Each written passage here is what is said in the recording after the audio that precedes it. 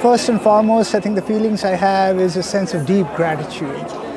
The fact that we were able to move mountains, circumvent so many obstacles that were in our way. It's all been possible by the sheer hard work of all the faculty, staff, and administrators that put their heart and soul into the effort of creating the School of Pharmacy here at AUHS. A school that's going to stand apart. It's not going to be the same old pharmacy program. We're going to graduate pharmacists, we're going to go out there and make a difference in people's lives, take care of people who are really in need.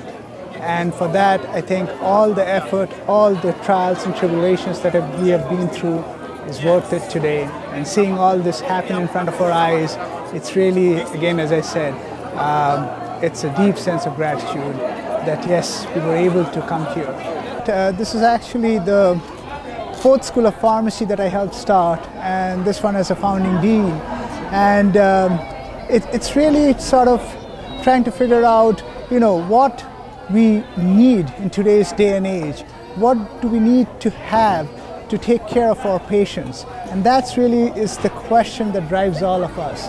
And if you look at the current landscape of pharmacy, it is changing. The way we need to take care of our patients, the things we need to have in place so that we can really help our patients get the optimal health care has changed so much in the past 10, 15 years. And this is what I think really drives me to get up and work for a School of Pharmacy that's going to create that pharmacist that's going to be out there, be part of an interprofessional team that provides optimal health care to the patient. And to that effect, I think this is really different in terms of my other previous endeavors, where we are really trying to make a difference in the community that we serve, the community we are part of.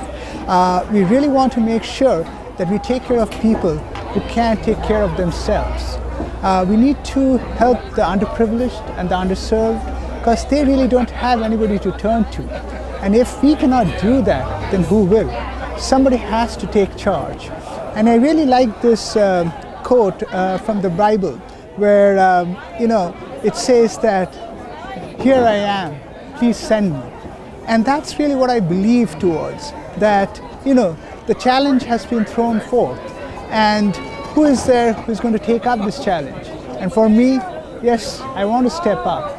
I want to take on the responsibility.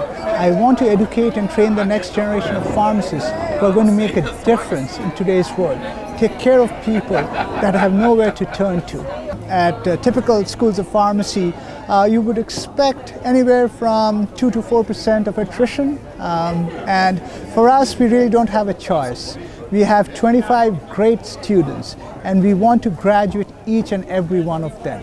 So for me, I'm looking at a 100% success rate. For me, what I really look for is more of the attitude in a student. Sometimes, book smart can only take you up to a certain point. I think book smarts will get you into pharmacy school, but beyond that, it's your attitude and the never do die attitude that can take you forward and really, help you cross that threshold into becoming a pharmacist. So for me, it's really the attitude that I look for in a prospective student or an applicant.